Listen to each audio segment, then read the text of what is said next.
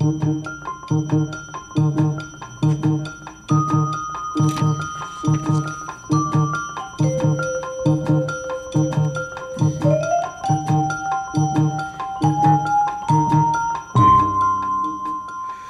evening. It's Monday, October 9th. Israel increases airstrikes on the Gaza Strip and seals it off from food, fuel, and other supplies in retaliation for a bloody incursion by Hamas militants as the war's death toll rises to nearly 1,600 on both sides.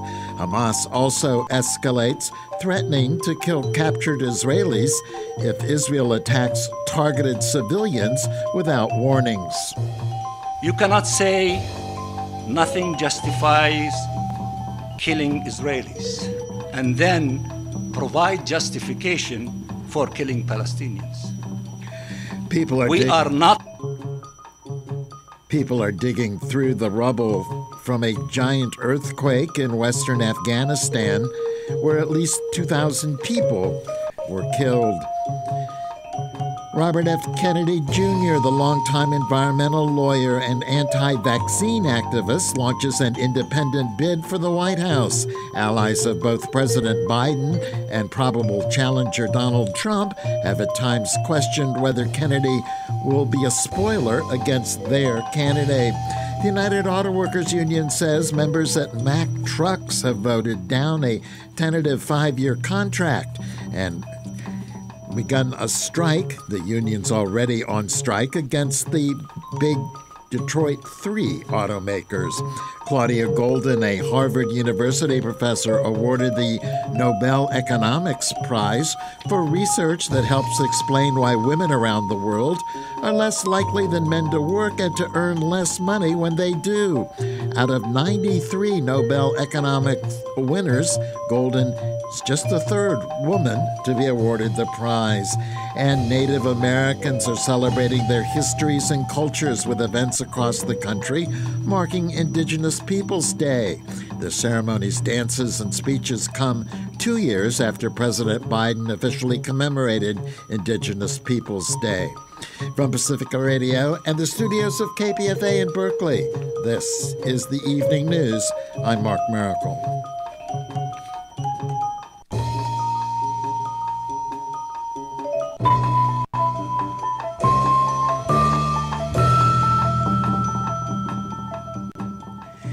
Israel increased its airstrikes on the Gaza Strip and sealed off the strip from food, fuel, and other supplies today in retaliation for a bloody incursion by Hamas militants as the war's death toll rose to nearly 1,600 on both sides. Hamas escalated the conflict, pledging to kill captured Israelis if Israel attacks civilians in Gaza without warnings. In the war's third day, Israel was still finding bodies from Hamas' stunning weekend attack into southern Israeli towns. Rescue workers found 100 bodies in the tiny farming community of Be'eri. That's about 10% of its population, after a long hostage standoff with Palestinian fighters. In Gaza, tens of thousands of Gazans fled their homes as relentless Israeli airstrikes leveled buildings. The Israeli military said it had largely gained control in the south after the attack caught its vaunted military and intelligence apparatus completely off guard and led to fierce battles in its streets for the first time in decades. Hamas and other militants in Gaza say they're holding more than 130 soldiers and civilians captured inside Israel. Israeli tanks and drones were deployed to guard beaches in the Gaza border fence to prevent new incursions. Thousands of Israelis were evacuated from more than a dozen towns near Gaza, and the military summoned 300,000 reservists, a massive mobilization in a short time. The moves, along with Israel's former declaration of war on Sunday, pointed to Israel increasingly shifting to the offensive against Hamas, threatening greater destruction in the densely populated, impoverished Gaza Strip. We have only started striking Hamas, Israeli Prime Minister Benjamin Netanyahu said in a nationally televised address. What we will do to our enemies in the coming days will reverberate with them for generations.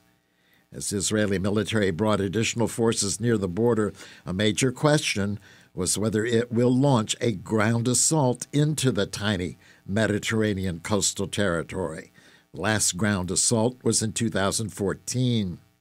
Around 900 people, including 73 soldiers, already have been killed in Israel. That's according to media.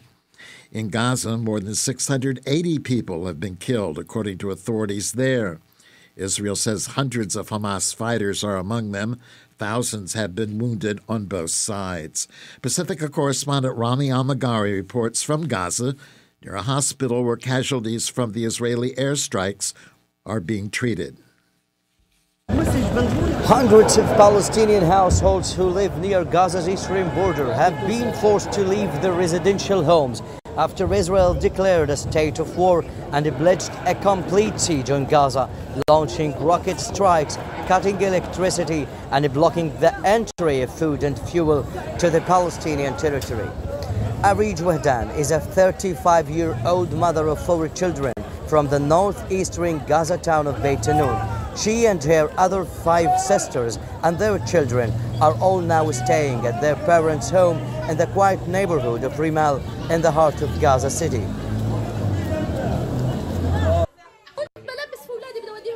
It was a normal day as I was preparing my son for the school after my husband went to work. Surprisingly, we heard loud sound like thunder and saw red and green lights overhead. We were scared and managed to flee in a small motorcycle car called Tuk Tuk to my parents' home. My son fell down from the car and he miraculously survived as rockets were falling down nearby. Everywhere we are forced to flee.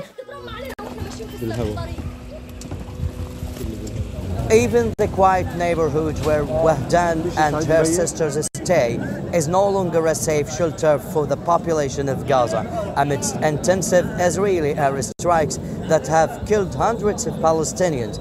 One strike in the southern city of Rafah killed 19 members of the same family, as Israel declared cutting off power supplies provided by Israeli lines and closed all border crossings. Gaza-based health officials warn of a near collapse.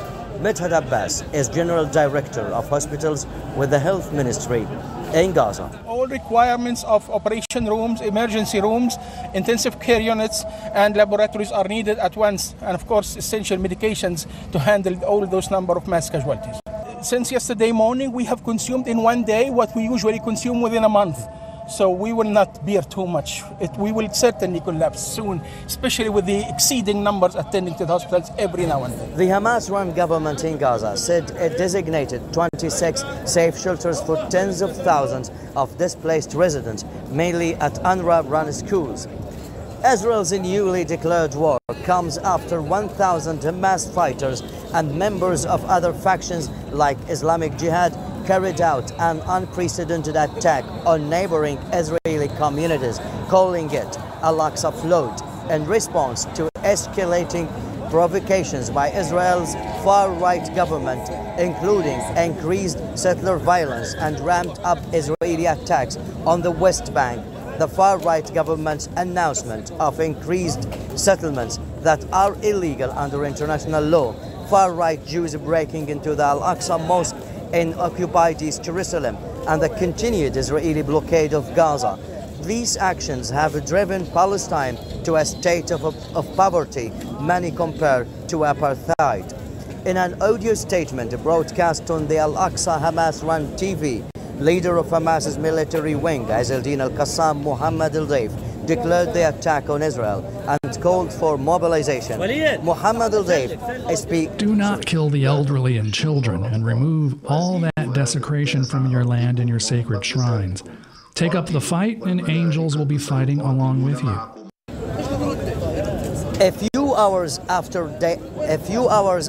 Daif's statement, dozens of captured Israelis, including soldiers, women and children, were seen in Gaza streets. Hamas said it will use the hostages and prisoner swaps. There are more than 1,000 Palestinians.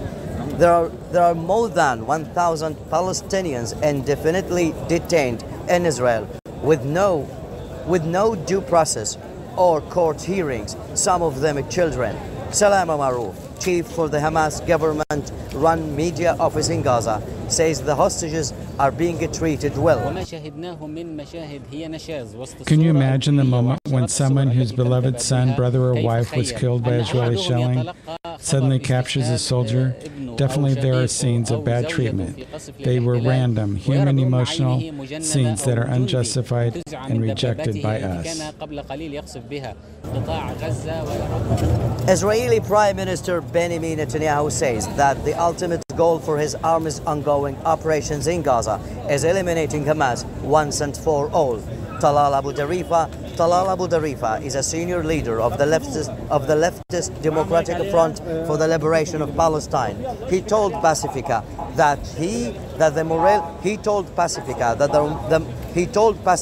the morale of resistance fighters is incredibly high. Occupation should be ready for the high price that it will definitely pay this time, because the resistance has got great capacity. We will free our prisoners imprisoned in Israel, and I believe that our people's right to self-determination is coming soon. The Iran-backed Lebanese resistance party Hezbollah warns Gaza is not alone. On Sunday, several mortar shells were fired from southern Lebanon towards northern Israeli communities. Israel says it shot down nearly all of them. Meanwhile, United States President Joe Biden says that Washington's support to Israel is unwavering and that Israel has a full right to defend itself as it sends a dozen naval ships to aid Israel's war. But Gaza-based political analyst Wissam Afifa says Washington will eventually prevent further escalation in the Middle East. The military choice alone will prove ineffective. I think that Washington is only giving Israel a chance to take revenge, but at the end of the day, Washington will wonder what's next. The U.S. will not accept that the Middle East remains a region of open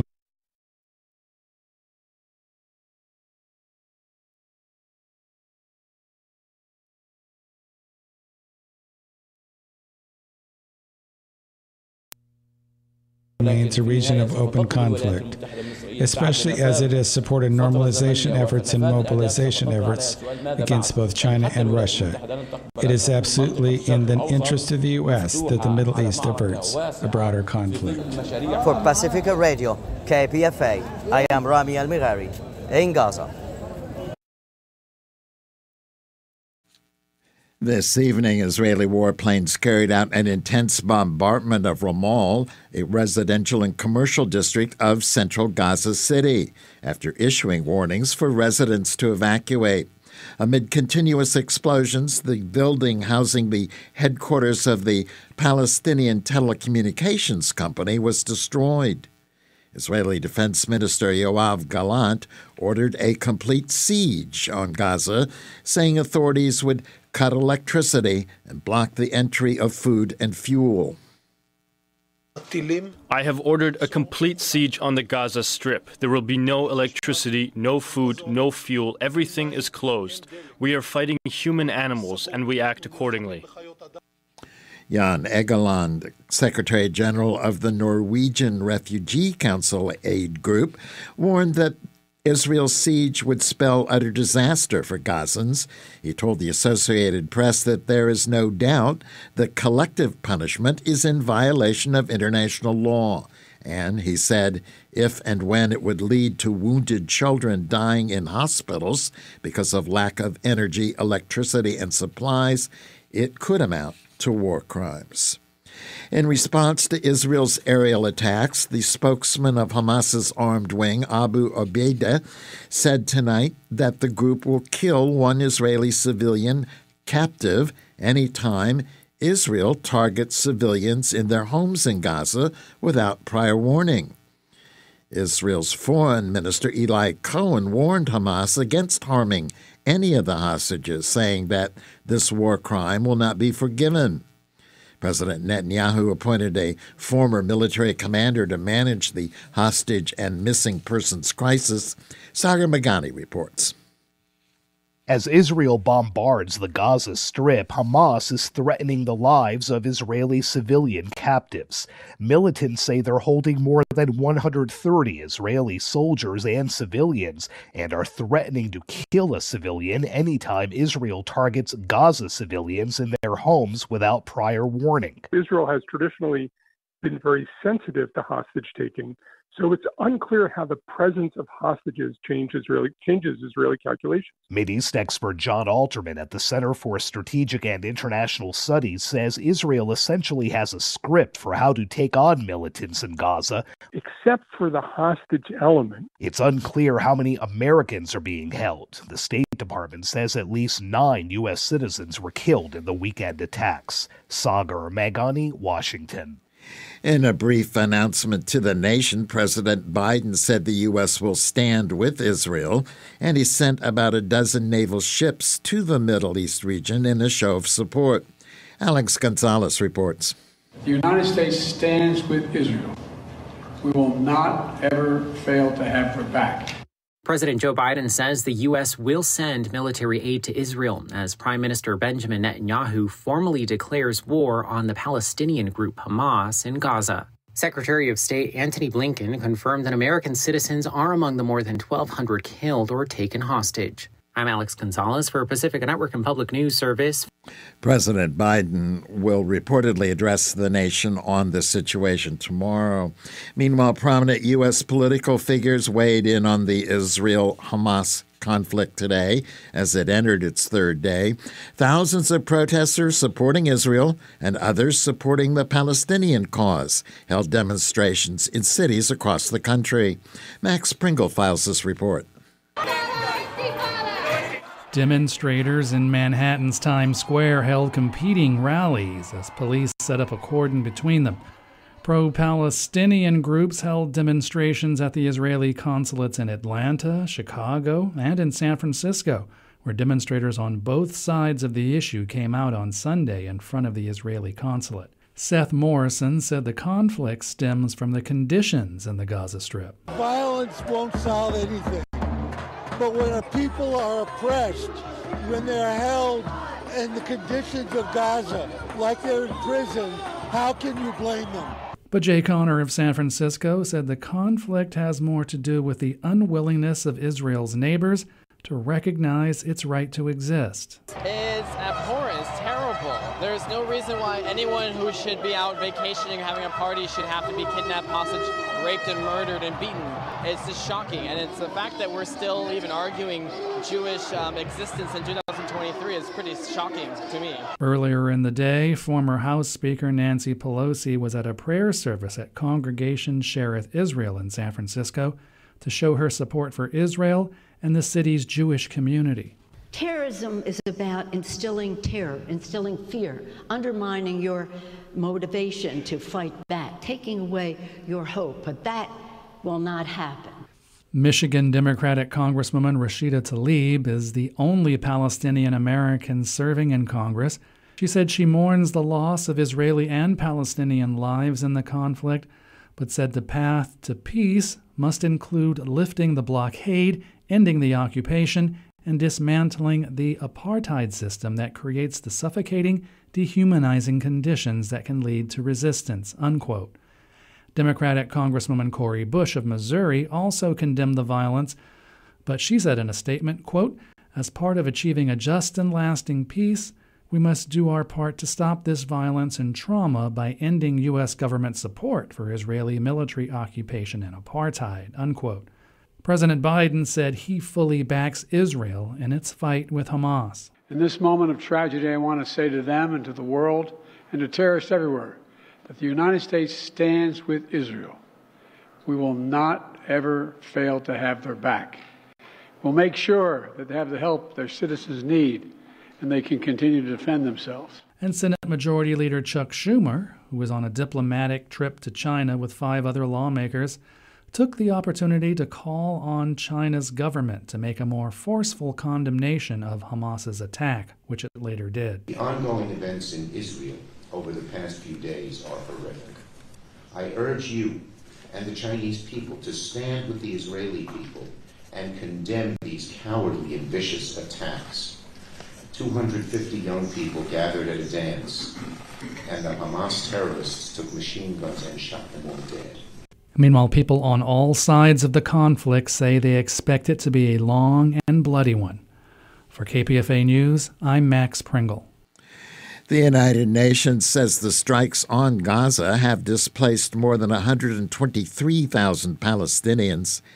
Israel's UN ambassador Gilad Erdan spoke at the United Nations in New York on Sunday before a Security Council meeting on the crisis.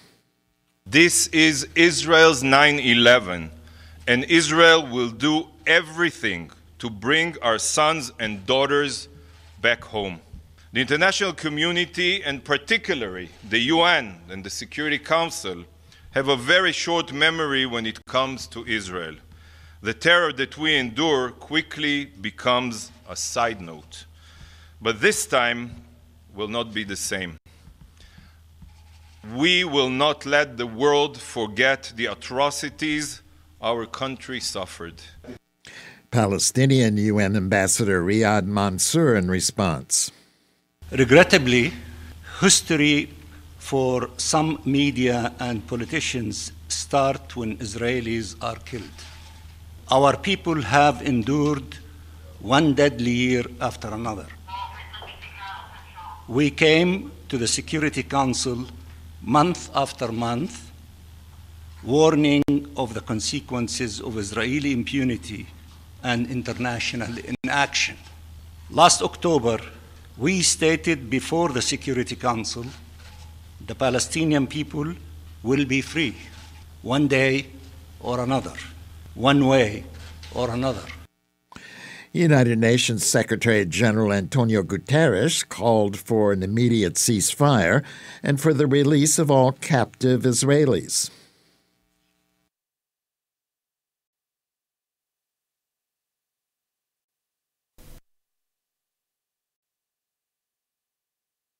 From Feature Story News in New York, I'm William Denslow. Israel says enormous force will be used against Hamas, warning that the response to this weekend's attack has only just begun. Meanwhile, Hamas militants have threatened to kill hostages if Israel conducts airstrikes without warning civilians. More than 800 Israelis have been killed in what the United Nations calls an abhorrent attack. The UN also estimates that over 500 Palestinians have been killed in Gaza.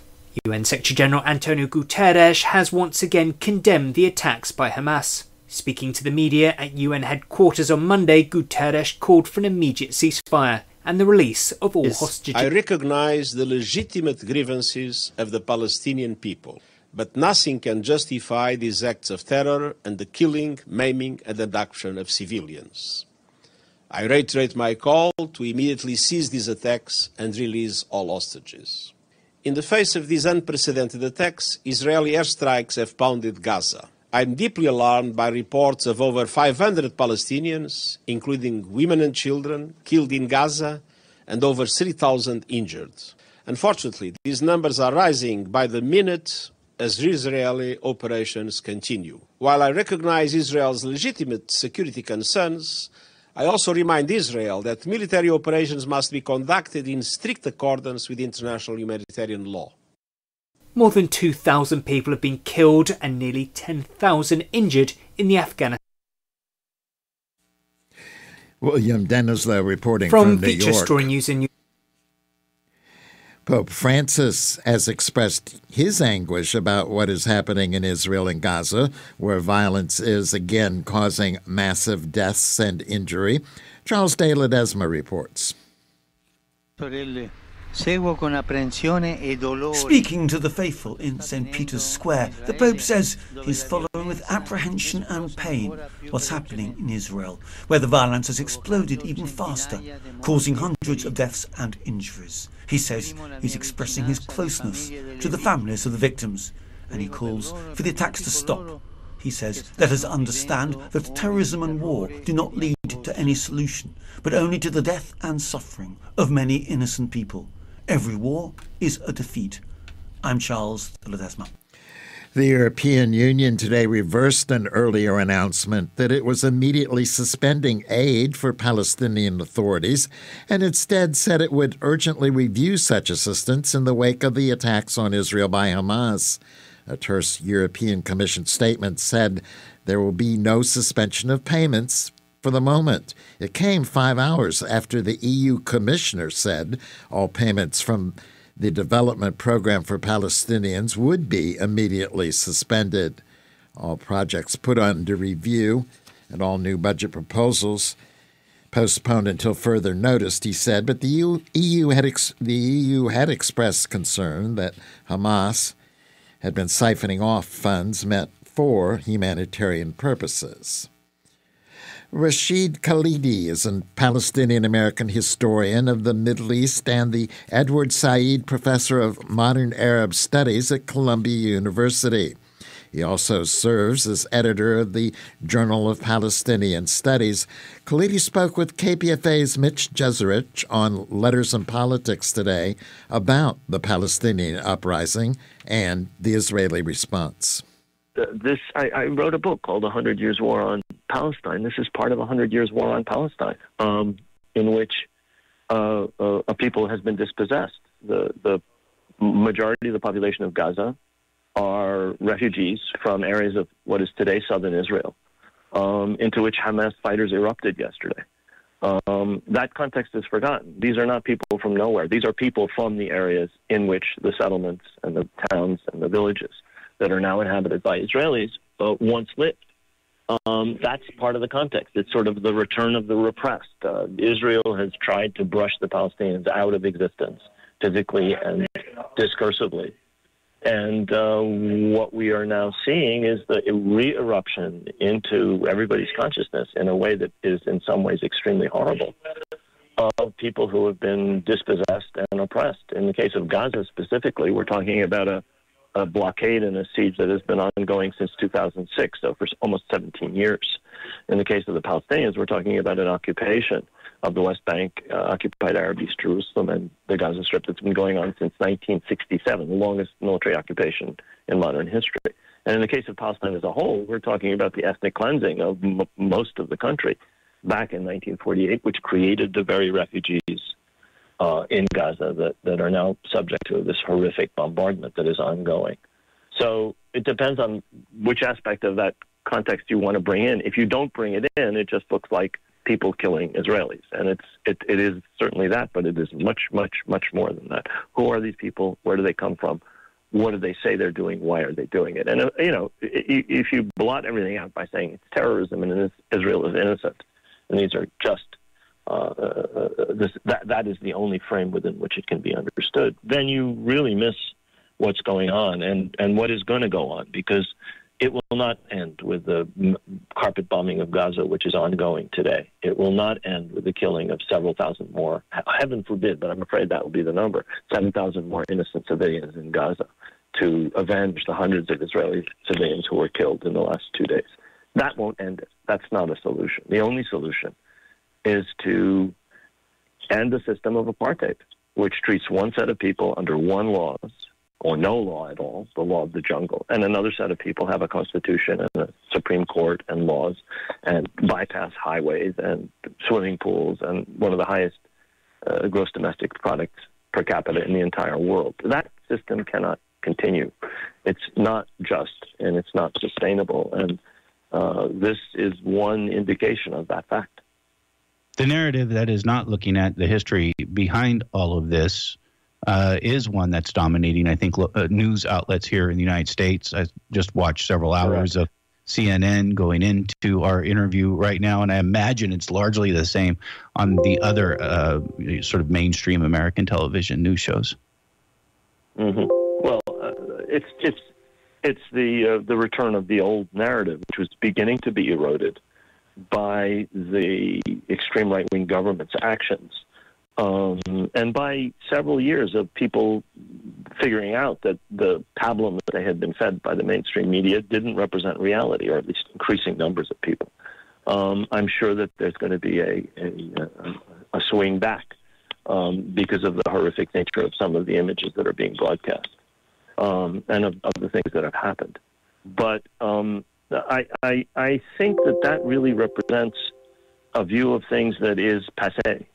This is not a simple case of innocent Israel defending themselves. Israel has been doing things just in the last few years, which are beginning to come to the consciousness of people. I mean, attempts to take over and institute Jewish prayer at the most important mosque in Palestine, the Al-Aqsa Mosque.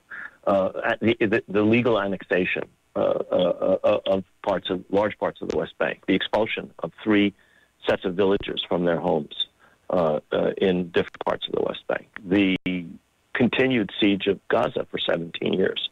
All of these things are percolating to the surface among at least some people. So the politicians are talking in an alternative reality, and much of the media lives up there with them. But that doesn't represent what's actually happening, and I think that is going to continue to erode, even if there are setbacks as a result of what's happening in the next 2 days. I'm sad to say that I think that the very large number of people who are likely to be killed in Gaza are going to tip the scales back. I mean, the scenes that are going to come out of Gaza are going to be horrific. I was on Democracy Now!, as you mentioned, this morning with Raji Sourani, a friend of mine, a very, very accomplished human rights lawyer who lives about 800 meters away from the central building of the Islamic University in Gaza, which was destroyed as he was on air. And that's my cousin's house is right down the street from Raji's house in Gaza. I have a cousin who doesn't live there anymore. That's where her home is now. So I think that those images eventually, there are very few Western journalists in Gaza. Israel has been very shrewd at keeping them out. Those images are going to eventually come into the balance. And once again, sadly, the thousands of people who are, I'm afraid, going to be killed in Gaza will tip the balance back, perhaps. Rashid Khalidi is the Edward Said Professor of Modern Arab Studies at Columbia University, author of the book The 100 Years' War on Palestine, A History of Settler Colonialism and Resistance, 1917 to 2017. And you are listening to the Evening News on KPFA Berkeley, KFCF Fresno, online at kpfa.org. It's an hour-long newscast that airs each night at 6 o'clock, with a half-hour edition at the same hour on the weekends. I'm Mark Miracle.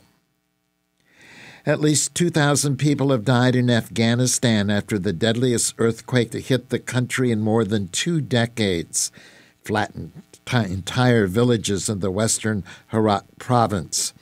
Saturday's 6.3 earthquake was also followed by almost equally strong aftershocks. The quake trapped hundreds of people. People have been digging with their bare hands and shovels to pull victims out from under the rubble. A statement from the Taliban said its officials will visit the affected region to provide aid. But because of the Taliban's pariah status, because of its crackdown on women's rights, much aid and Western support has been halted. That will likely make the looming humanitarian crisis unfolding there even worse. Charles De La Zazima reports. A Taliban government spokesman says that the powerful earthquakes have killed at least 2,000 people in western Afghanistan. The figures couldn't be independently verified, but if correct, the toll would eclipse the one that hit eastern Afghanistan in June 2022, striking a rugged mountainous area and killing at least 1,000 people. Saturday's magnitude 6.3 quake hit a far more densely populated area near Afghanistan's 4th largest city, Herat, followed by strong aftershocks. Survivor Moez Khan in Herat province tells the AP as he stands among the rubble of his home, this quake was a very terrible event. 2 or 3 people were martyred from each family. People have been attempting to dig out the dead and injured with their hands, clambering over rocks and debris. I'm Charles De La Zazima. More from reporter Neha Punya in India. More than 1,000 houses have either been damaged or destroyed, with most of the mud structures in the country's west collapsing in the 6.3 magnitude quake that struck over the weekend. Emergency teams in Afghanistan say they're racing to pull people out from the rubble, but with communication networks down and many roads to interior regions still inaccessible, rescue workers are struggling to get to the worst-hit areas. Neha Punya reporting from India. Republicans attacked Robert F. Kennedy Jr. today as the longtime environmental lawyer and anti-vaccine activist launched an independent bid for the White House, reflecting growing concerns on the right wing that if the former Democrat now threatens to take votes from former President Donald Trump in 2024. The Republican National Committee and Trump's campaign both took aim at Kennedy's liberal background, while National Democrats stayed silent, as Kennedy insisted in a speech in Philadelphia that he was leaving both political parties behind. Voters should not be deceived by anyone who pretends to have conservative values, said Trump's spokesperson Stephen Chung in a statement. He labeled Kennedy's campaign, quote, nothing more than a vanity project for a liberal Kennedy looking to cash in on his family's name. The response exposes the unknowns that lie in Kennedy's long-anticipated decision to run as an independent. The move's likely to impact the 2024 race, which appears to be heading toward a rematch between Trump and President Joe Biden, but it's still unclear exactly how. Kennedy, a member of one of the most famous political families in Democratic politics, was running a long-shot primary bid and holds better favorability ratings among Republicans than among Democrats. Even Trump just 2 weeks ago said of Kennedy, I like him a lot. I've known him for a long time.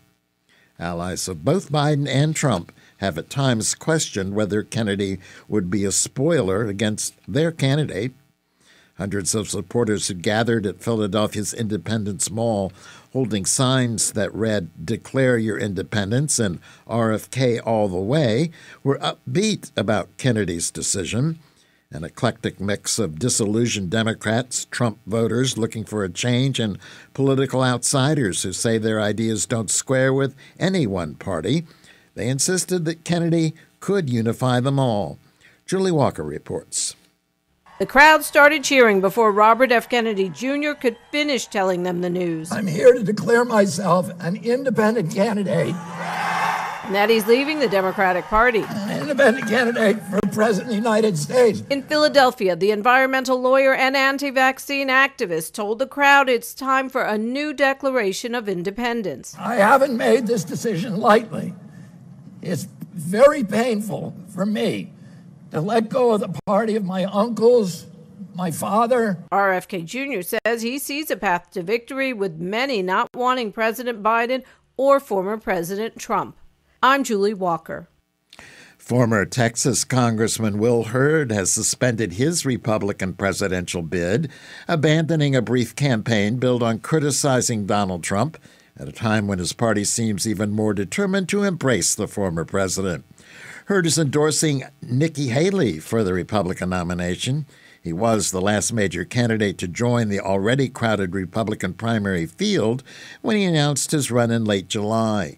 He leaves the race after failing to gain traction as a pragmatic moderate who pledged to lead the party away from Trump's Make America Great Again movement. He failed to qualify for either of the first two Republican presidential debates. As the 2024 election cycle heats up, some in Congress are pressing Meta and X, former Twitter executives, on how they plan to tackle artificial intelligence deception on their platforms. Lisa Dwyer reports. As the 2024 election cycle heats up, some in Congress are pressing Meta and X executives on how they plan to tackle AI deception on their platforms. Deepfakes generated by artificial intelligence are having their moment this year, at least when it comes to making it look or sound like the famous did something that they really did not, such as Tom Hanks hawking a dental plan or Senator Rand Paul sitting on the Capitol steps in a red bathrobe. Those images were fakes. Google was the first big tech company to say it would impose new labels on deceptive AI-generated political ads, which can fake a candidate's voice or actions. Now, Senator Amy Klobuchar and Representative Yvette Clarke have sent a letter to the CEOs of Meta and X asking for their response on how they plan to handle AI deception. They've asked for a response by October 27th. I'm Lisa Dwyer. The measure used to oust former House Speaker Kevin McCarthy last week is now one of the main points of contention in the battle to replace him. McCarthy became the first speaker in the history of the U.S. House of Representatives to be removed from the speakership role after Representative Matt Gaetz of Florida introduced a motion to remove him last week. The 200-year-old parliamentary rule, known as a motion to vacate, triggers a chamber-wide vote on whether to oust the legislative body's leader. The measure used to oust former House Speaker McCarthy last week is now one of the main points of contention. Alex Gonzalez reports. While Senate Minority Leader Mitch McConnell is urging fellow Republicans in the House to change the rule that a single member can move to vacate the chair. I think it makes the Speaker's job impossible, and the American people expect us to have a functioning government. Florida Republican Matt Gaetz tells NBC News removing former Speaker Kevin McCarthy would still absolutely be worth it, even if he loses his seat. Some GOP lawmakers are discussing Gaetz' ejection. I'm Alex Gonzalez for Pacifica Network and Public News Service.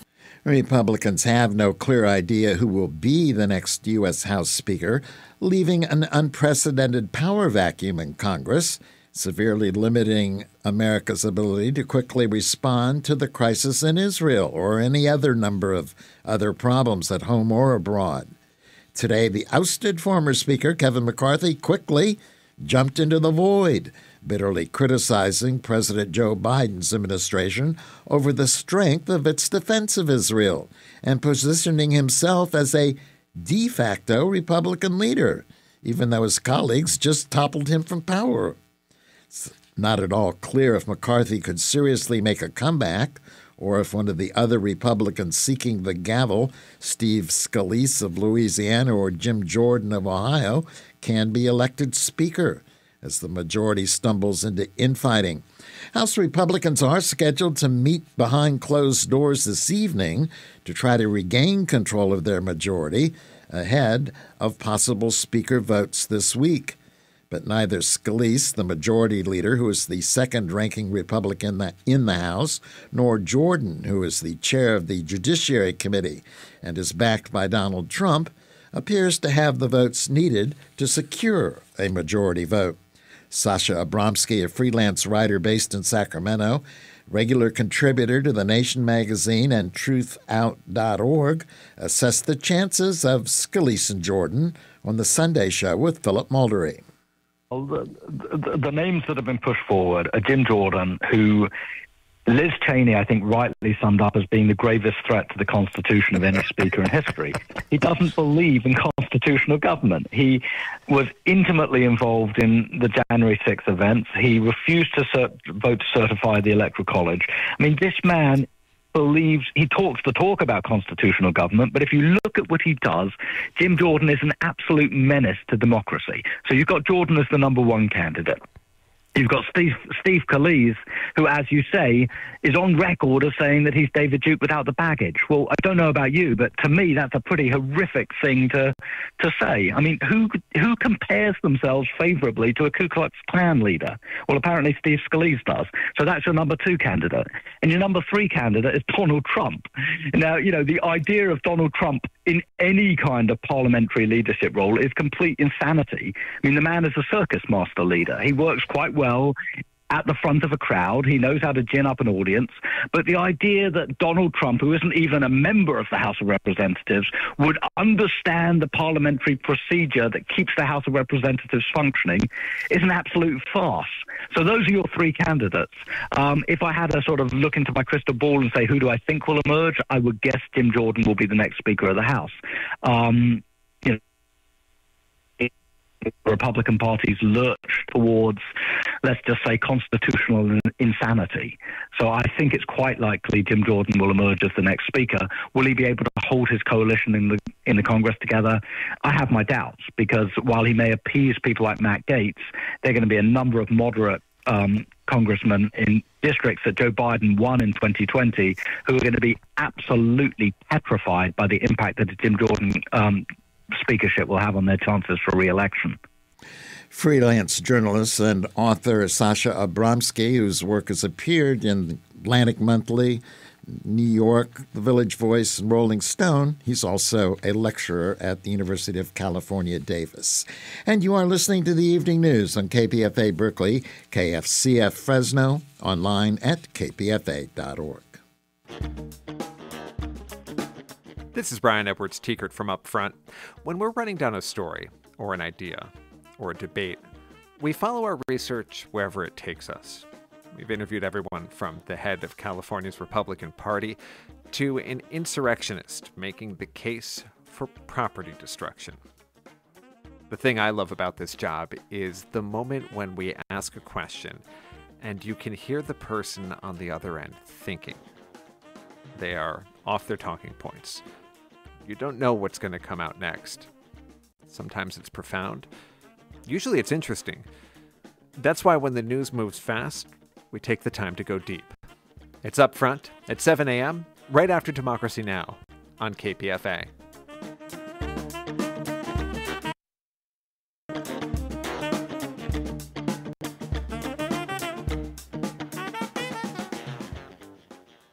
Some 4,000 United Auto Workers Union members at Mack Trucks are on strike today after voting down a tentative 5-year contract agreement that negotiators had reached with the company. Mack Truck is owned by Volvo.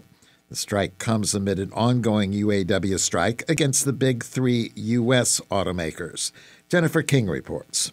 In a letter to Volvo Trucks, the parent company for Mack, United Auto Workers Union President Sean Fain says that results of a count on Sunday found 73% of workers voted against a tentative 5-year contract agreement. Mack Trucks President Stephen Roy says the company is surprised and disappointed that the union chose to strike. The UAW represents about 4,000 Mack workers in Pennsylvania, Maryland, and Florida. Leaders had negotiated a 19% pay raise over 5 years and some other benefits. Fain says the company and the union are still too far apart on issues including work schedules, health and safety, pensions, and prescription drug coverage. UAW members remain on strike at over 40 locations affecting the big three automakers and have reported some progress in those negotiations. I'm Jennifer King. Hollywood writers have voted almost unanimously to approve the contract agreement reached by their union leaders that ended the strike after nearly 5 months. The Writers Guild of America announced today that 99% of the more than 8,000 members who cast ballots voted to ratify the 3-year deal. Union leaders reached a tentative agreement with the studios on September 24th. 2 days later, their board members voted to approve the agreement and declared the strike over. Actors remain in negotiations to end their own strike, which has been going on for nearly 3 months now. Their talks with the studios restarted a week ago. California has become the first state to ban the term excited delirium as a cause of death. It's nearly exclusively used by coroners after a person's deadly altercation with police and has been debunked by the medical establishment. Governor Gavin Newsom signed the ban on Sunday. Robert Collins fought for the term to be abandoned. His son, Angelo Quinto, died after 4 Antioch police officers kneeled on him for several minutes after a 911 mental health call. It's sad that medical terminology has been used to defraud the American people in this way, to cover up abuse of power and abuse of force by police officers when it's inconvenient to find the actual cause of death. And therefore, it prevents our police departments from having accountability. The American Medical Association, the American Psychiatric Association, and the National Association of Medical Examiners have all rejected the term excited delirium as a cause of death. A 2020 analysis of more than 160 cases of excited delirium death found nearly all but 2 occurred after the deceased had been restrained by police. California needs to reopen every case where excited delirium has been declared as a cause of death. And with that, we begin to look at how corruption has infiltrated the system and how deaths have been covered up. That's Robert Collins. His son, Angelo Quinto, died after 4 Antioch police officers kneeled on him for several minutes in what the coroners ruled death by excited delirium. In an announcement today, Royal Swedish Academy of Sciences Secretary General Hans Ellegren said the Nobel Economics Prize goes to a U.S. professor for advancing the understanding of the workplace gender gap. The Royal Swedish Academy of Sciences has decided to award Sveriges Riksbanks Prize in Economic Sciences in memory of Alfred Nobel 2023 to Professor Claudia Goldin, Harvard University, USA, for having advanced our understanding of women's labor market outcomes. The Harvard University professor won the Nobel Economics Prize for research that helps explain why women around the world are less likely than men to work and then earn less money when they do. Claudia Goldin's prize marks a small step toward closing a gender gap among Nobel laureates in economics. Out of 93 previous economic winners, Goldin is just the third woman to be awarded the prize and the first woman to be the sole winner in any given year. Leaders of 2 nonprofits in California have won the 2024 AARP Purpose Prize, which honors people over 50 who are making a difference. Suzanne Potter has that story. The first is Don Schoendorfer from Irvine, who designed a wheelchair that can be distributed easily in developing countries through his nonprofit Free Wheelchair Mission. The second is Dr. Laura Stachel, an obstetrician from Berkeley who founded We Care Solar after an unnerving experience while conducting medical research in Africa. I was working in a hospital in northern Nigeria in 2008. I was actually helping on a C-section when the lights went out, and I couldn't believe it. We were trying to finish the surgery where there was no light in the room. If we hadn't had a flashlight that I brought with me, there would have been no light to finish. So she founded We Care Solar in 2010 to provide solar electricity to maternal health facilities. Since then, the nonprofit has equipped more than 8,000 clinics in over 20 countries with suitcases equipped with solar power and medical devices. Find out more at aarp.org/purpose prize or at wecaresolar.org. Stachel says it costs about $3,600 to donate a suitcase, ship and install it, plus train the local healthcare workers and maintain it at a clinic for 5 years. The solar suitcase is mounted to a wall inside the health facility and has 4 medical surgical lights, a fetal Doppler, an infrared thermometer. It has 12-volt DC charging for phones and other devices, and it enables health facilities to work around the clock 7 days a week. Purpose Prize winners get a $50,000 donation to their organization and are eligible for another $10,000 through the Inspire Award. That competition allows the public to vote for their favorite Purpose Prize winner at aarp.org/Inspire Award. I'm Suzanne Potter.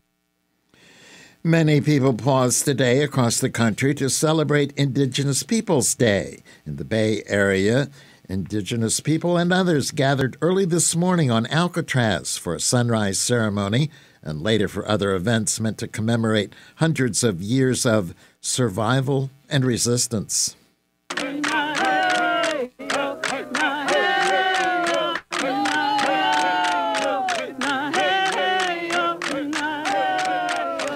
The day began on Alcatraz Island at daybreak, where people celebrated the occupation of Alcatraz by indigenous activists in the late 1960s and early 70s to call attention to the mistreatment of Native people.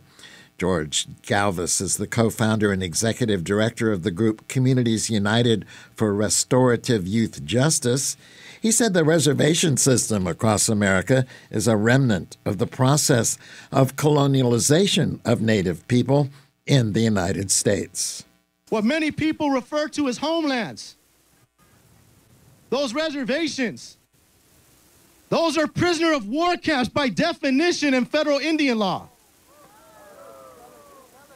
And the very first prisons in the context of the so-called United States. We're the reservation and the slave plantation.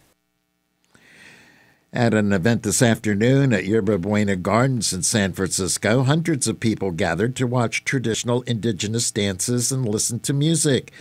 Kina Silver River Fassett is an indigenous person who came from Placerville for the celebration. She said Indigenous Peoples Day celebrations can be a good time to remember that all peoples and all cultures have value. It doesn't matter what tribe or what nation or what race you're from, we all live on this planet, and we all need to respect Mother in the best way that we can possible for all the children that are coming up in this world. We need to start treating each other like brothers and sisters and come together as a people, as a human race, to save and protect this earth. During the event, some people spoke about the importance of recognizing and valuing indigenous cultures. Lakota Hardin, member of the International Indian Treaty Council.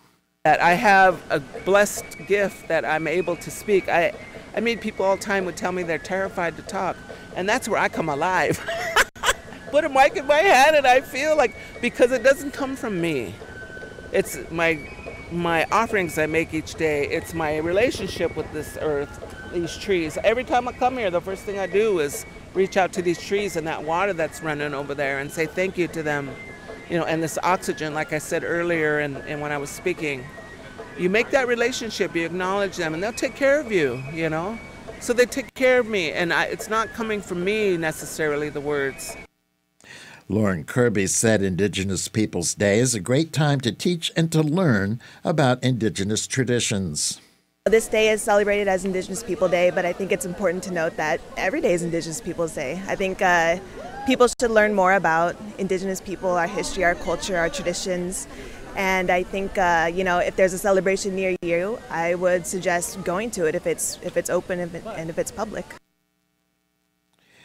The first Indigenous Peoples Day was held in 1992 in opposition to the 500th anniversary of Christopher Columbus' arrival in the so-called New World.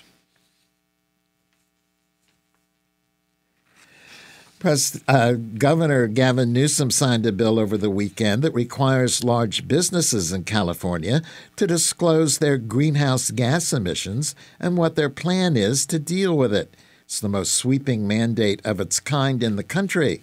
The law requires more than 5,300 companies that operate in California and make more than $1 billion a year in annual revenues to report both their direct and their indirect emissions.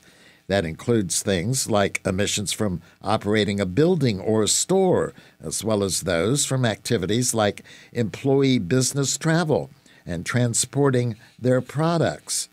Backers of SB 253 say it will bring about more transparency to the public about how big businesses contribute to climate change, and it could nudge them to evaluate how they can reduce their greenhouse gas emissions. They argue many businesses already disclose some of their emissions to the state. However, the California Chamber of Commerce, that is, agricultural groups and oil companies that oppose the law, saying it will create new mandates for companies that don't have the experience or the expertise to accurately report their indirect emissions. They also say it's too soon to implement the requirements at a time when the federal government is weighing emissions disclosure rules for public companies.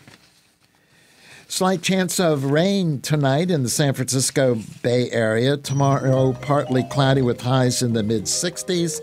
Partly cloudy further inland with highs in the low 70s. Sunny tomorrow in the central San Joaquin Valley with a high of 80 degrees. That is it for the news tonight for this Monday, October 9th. Thanks for joining us. I'm Mark Miracle. Good evening.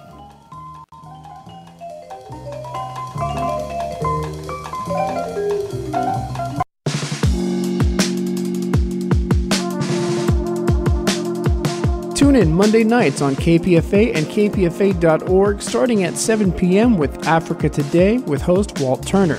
At 8 p.m., it's Transitions on Traditions, a soul-sonic rhapsody of word, sound, and power that comes your way with host Greg Bridges. At 10 p.m., end the night right on Don't Disturb This Groove with host Computer Blue. That's Monday nights on KPFA and kpfa.org.